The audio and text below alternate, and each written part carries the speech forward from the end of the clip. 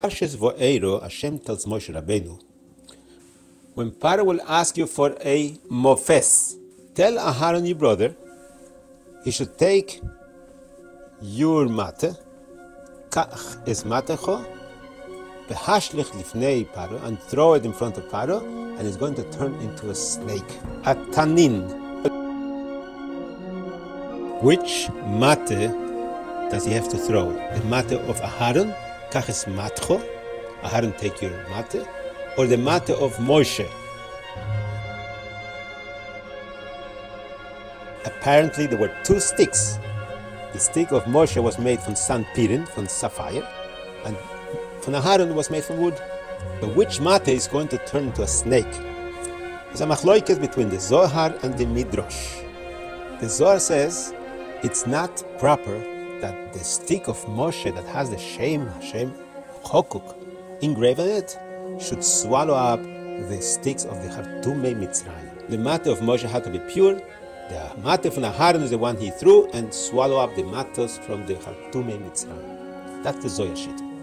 The Medrash Rabbo says no. Es matcho means the mate from Moshe. Usually the Zohar says the drush and the Medrash says the pshuto. Over here it's just the opposite.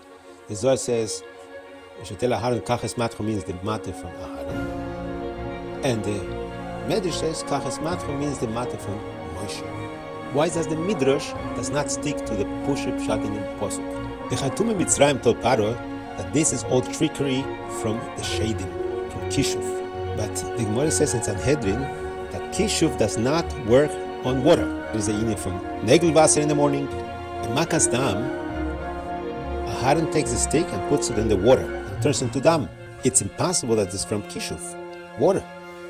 The first three makas, dam, tzfardeo, and kinim, datzach, were done through Aharon HaKohen. Why not through Moshe? So Rashi brings the Midrash. Hakoras Hatov. Dam tzfardeo comes from the water.